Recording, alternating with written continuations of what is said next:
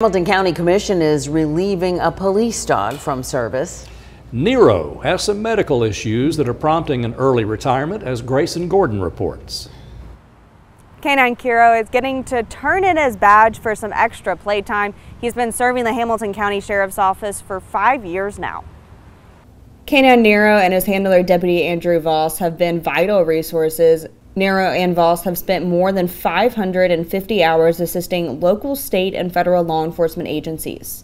The importance of equipment and the tools that we use every day, and this is a great example of one of those tools and piece of equipment that keeps our deputies safe.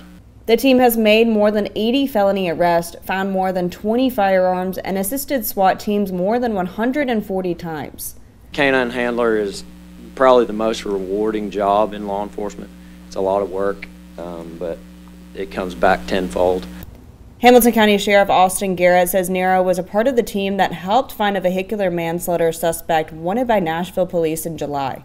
The manhunt in East Ridge, the dogs and the canine handlers were with us until we called it into the early morning hours after already working a full shift, and we're extremely fatigued. But they are incredible animals, and these deputies are incredible people.